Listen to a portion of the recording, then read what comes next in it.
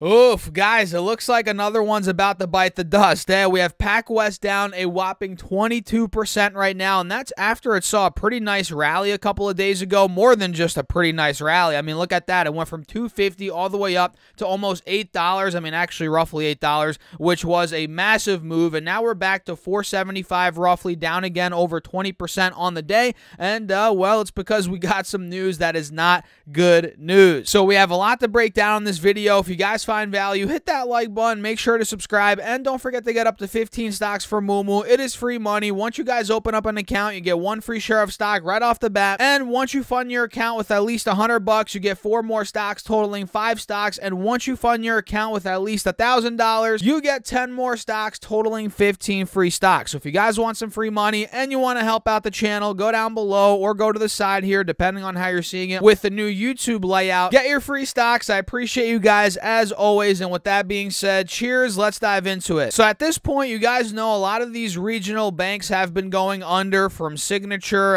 Signature Bank to Silicon Valley Bank to, what's the other one that just went under? First Republic Bank. They just got bought out. Well, I guess they didn't go under, but they got seized by the FDIC, then bought out by, what was it called? JP Morgan, right? So we're seeing the dominoes falling with all these regional banks, guys, and it's continuing here with pacwest. Let me actually pull up Safari and break down what in the world is going on right now. So you guys can see pacwest shares tumble 20% after the regional bank says, are you ready for this? Deposits fell 9.5% just last week. That is an enormous amount of money, guys, being taken out of the bank because why is this happening, right? Why is this happening? Well, essentially, guys, people are just panicking. They're like, oh, let me take my money out of these regional banks that are clearly, under distress right now. Again, we talked about Silicon Valley, Signature, First Republic, and there's a couple other ones. Let me take my money out of these banks. Let me not risk it, and let me put my money in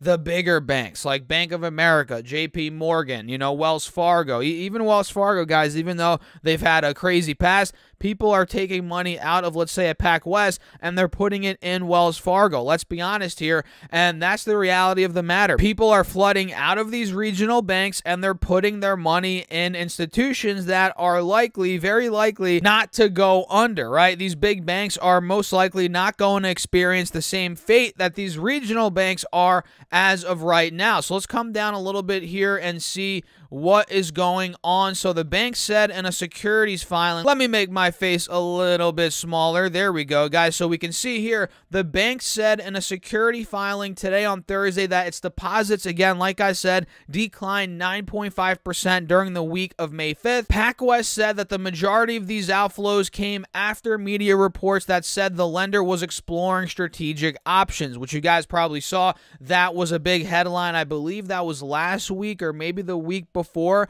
That's after we got news that First Republic Bank was going under. JP Morgan was, buying them out and so forth, right? The bank also said that it was able to fund those withdrawals with available liquidity. pacwest said it now has $15 billion of available liquidity compared with $5.2 billion in uninsured deposits. Okay, I guess that's a pretty good sign, but still, people are not trusting it. They're flooding out. Like I said, 9.5% of deposits have just poof gone away to probably, let's be honest, these big banks. And we can see here during the first quarter, pacwest total deposits declined by almost 17%, and the bank said it would use strategic asset sales to reshape its balance sheet. And several Wall Street analysts theorized that the most recent outflows were from pacwest venture capital customers, which, okay, that makes sense. And you guys can see here, while the deposit news is not what the company wants to report, if the outflows are truly from the venture depositors and not the core bank, that is better news, which I agree, that is better news, but we don't know that for sure,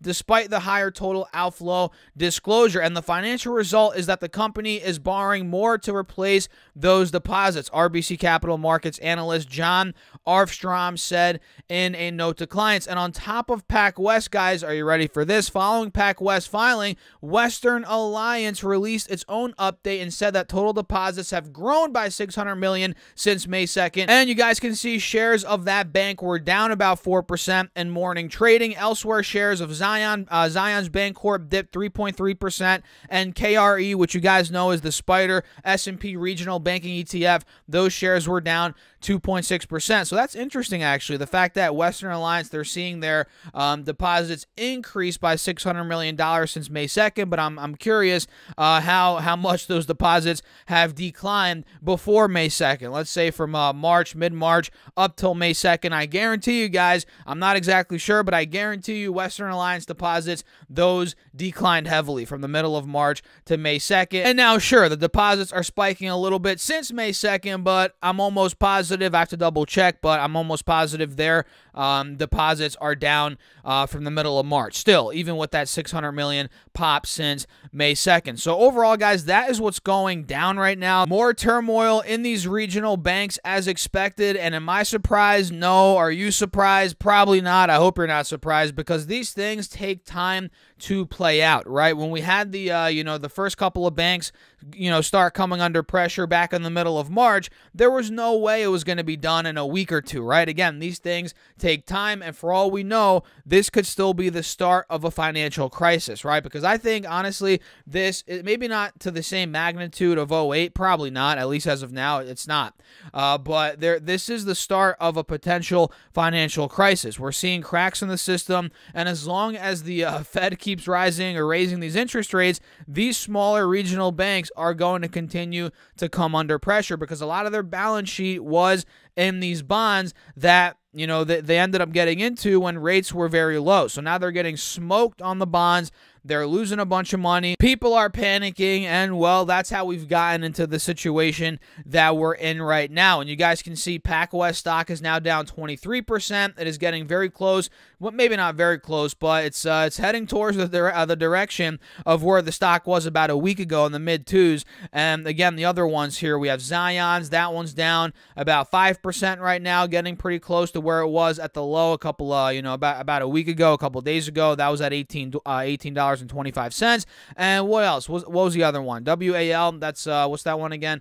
Western Alliance, who's seen their deposits increase a little bit from the beginning of May, but again, overall, they've got to be down since March. And you guys can see this stock is up a lot from where it was a couple of days ago, about a week ago, exactly a week ago. It was at $11.30. Now the stock is at $27.50. It is up 150% from that point, which I don't know. Will those gains hold? Time will tell. So what do you guys think? Let me know your thoughts down below in the comments. And if you haven't gotten up to 15 stocks yet for Moomoo, what are you waiting for? Use that link down below or on the side here, or go to StasSurFest.com/Moomoo. Once you guys open up an account, you get one free share of stock right off the bat. And once you deposit at least $100, you get 4 more stocks, totaling 5 stocks. And listen to this. Once you deposit at least $1,000, guys, you get 10 more stocks, totaling 15 free stocks. So if you guys want some free money and you want to help out the channel, use that Moomoo link. I appreciate you guys as always. And you guys could also get 12 stocks from Webull with any amount deposited. Check out those details down below as well. Check out my Patreon as well if you guys are interested. You want to be a part of the Patreon portfolio, be a part of the Discord chat, all that good stuff. It's on Patreon. And with that being said, cheers, guys. I'll catch you in the next video.